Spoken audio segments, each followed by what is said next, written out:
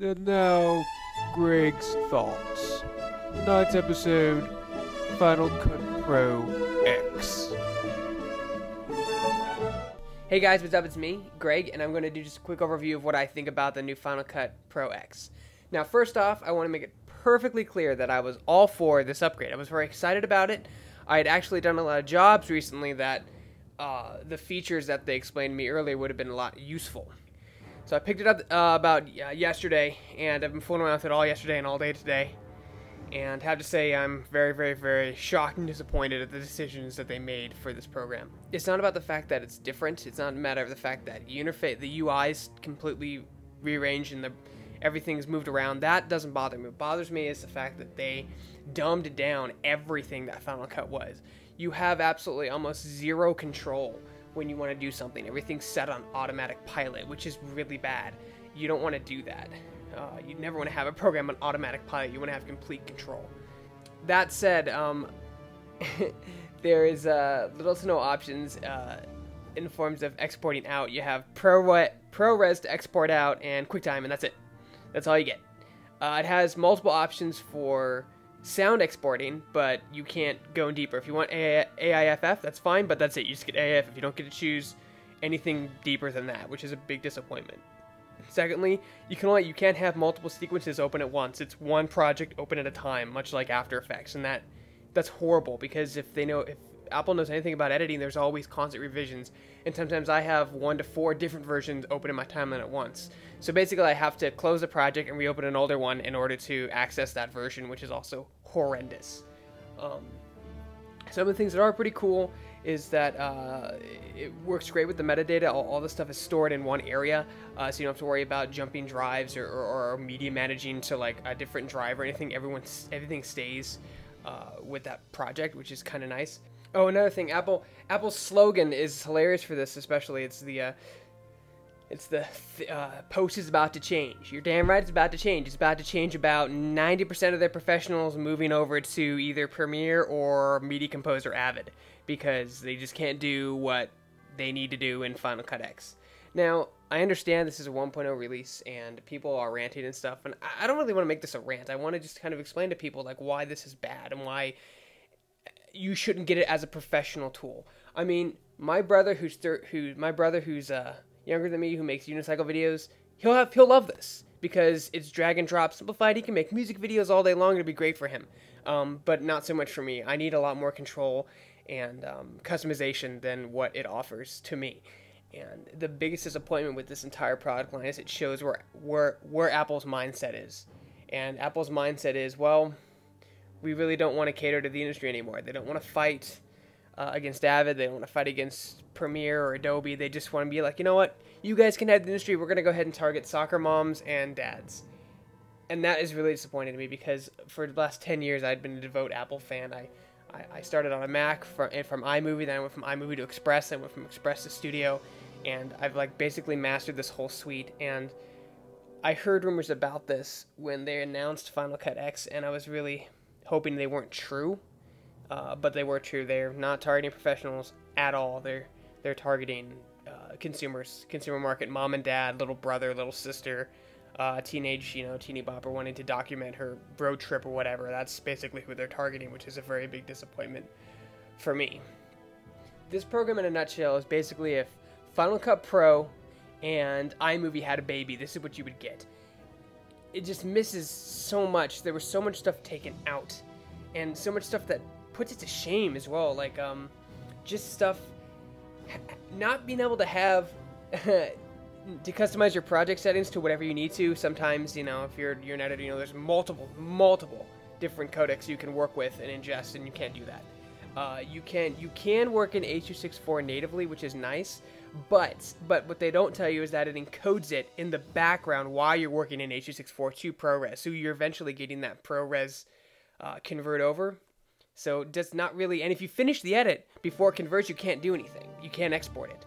So it doesn't really.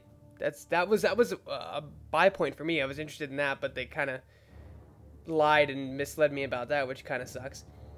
It's just a really bad program. I'm really actually shocked that Apple went this direction. I'm actually been looking at Avid for the last few days. And here's something that's interesting too. I currently work at a post house, and I'm an assistant editor. And one of their 2 Final Cut Pro editors. They have 2 Final Cut Pro editors in house. Everyone else is Avid. And when this was coming out, the Avid editors were really scared, and they were like, "Oh no, you know, if this comes out, this is gonna like wreck Avid because people like Final Cut more. It's starting to encroach on the industry more and more and more." And I was like, "Yeah, dude. I mean, it looks really good. It looks really good." I was very optimistic. I was like, "Looks really good. Looks like it's gonna come right in and take control." You know, I mean, all the new stuff they added. Sure, it looks a little different, but hey, you know what? It's okay because they're building it from the ground up again. It's fine. Well, when literally the day it came out, I went into the office and the Avid editors were like walking down the high-fiving each other and dancing because Apple had just shot themselves in the foot so bad with this one. And they've just been teasing me all week about it, just like, "Hey man, what's going on? You're gonna get that $12 job at Final Cut Pro and cut that bar mitzvah?" And I'm like, yeah, that's what I'm gonna do.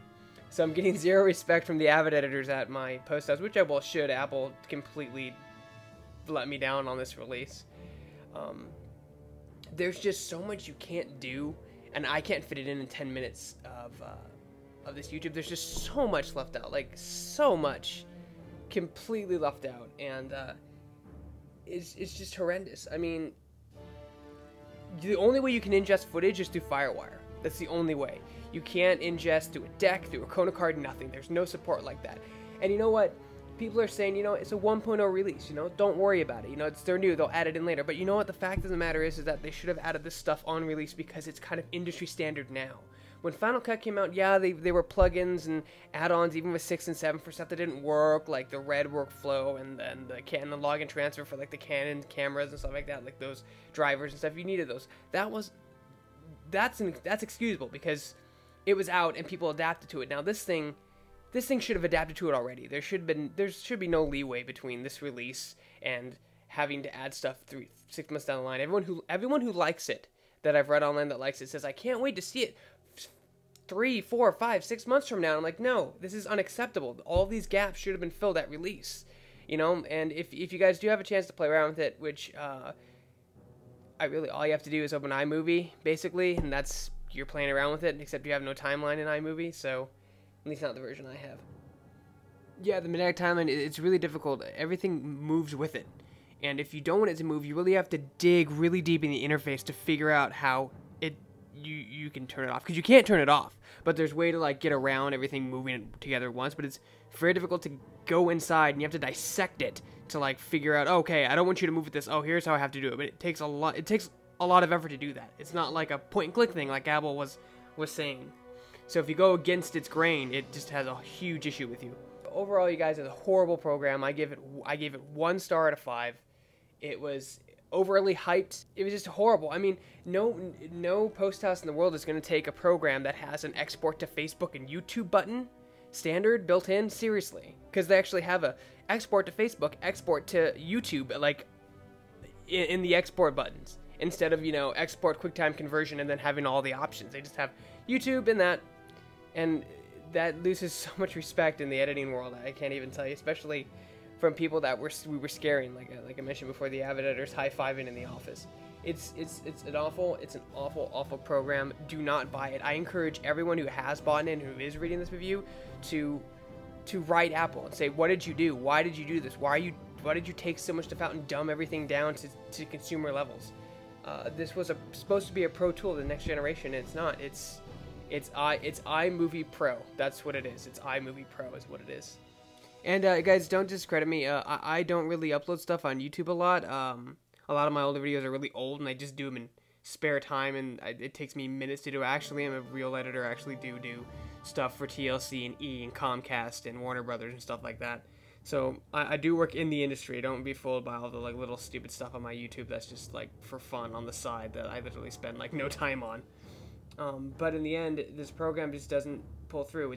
It's 1 small step forward and 35 steps backward, and there's no reason for them to start this far backward. And you guys, I'm going to close with just saying that this program is horrendous. It's not for professionals at all. It's for grandma to edit her grandson's bar mitzvah on. That's what it's for. So thanks for listening to my review. Go ahead and rate and comment and subscribe if you want to. I will be doing probably more reviews on this as it gets later in the time, as patches and stuff and plugins and third-party developers put their 2 cents into the program as well. So everyone, thanks for listening.